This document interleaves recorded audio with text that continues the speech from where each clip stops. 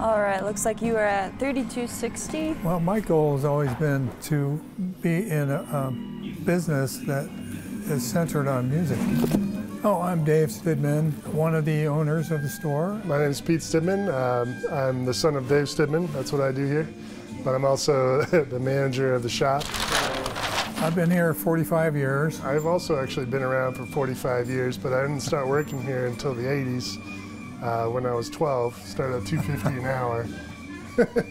Yeah, I left for a long time and started managing the shop after the pandemic started. Do you want a bag for this? Some of the changes that we've made recently is moving all the vinyl over here because of the big resurgence in vinyl.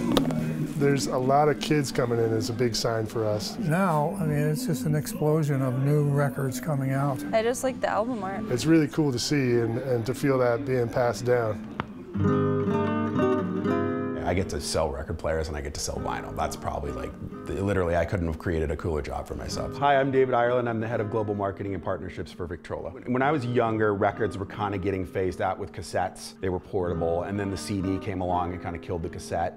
And then the record kind of started coming back. This is the first time since 1987 that vinyl actually surpassed CDs. I think a lot of people in the industry were surprised to see the format catching on, and I don't think there was ever an intention to put the CD out to pasture. I think a lot of people just don't have CD players anymore. And so I think people have gravitated towards vinyl over CDs just because of the form factor. You have the big covers, you can pull out the liner notes. There's more of an experience of putting it on, so you have to actually walk over and flip the records. It's an experience, as opposed to pressing a button on your phone and walking down the street.